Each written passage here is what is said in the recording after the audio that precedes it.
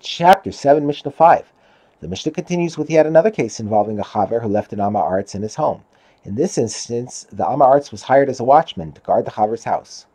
When a chaver leaves an Amma Arts in his house to guard it, the law is that if the chaver is close to the house and he can see those who go in and those who go out, and he saw that nobody went in, so the only concern is that the Amma Arts himself might have made things tameh.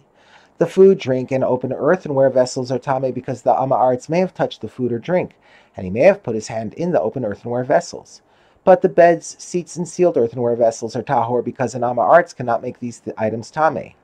However, if the chaver cannot see those who enter and those who go out, and thus it is possible that someone with a greater degree of tumah, such as a zav or nida, entered the house without his knowledge,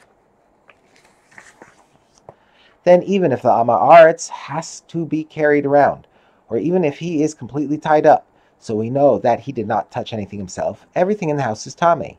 Since the chaver owner does not know who entered his house, he must suspect that a zav or nida went in and made everything in it tameh, including food, drinks, open and sealed earthenware vessels, beds, and seats.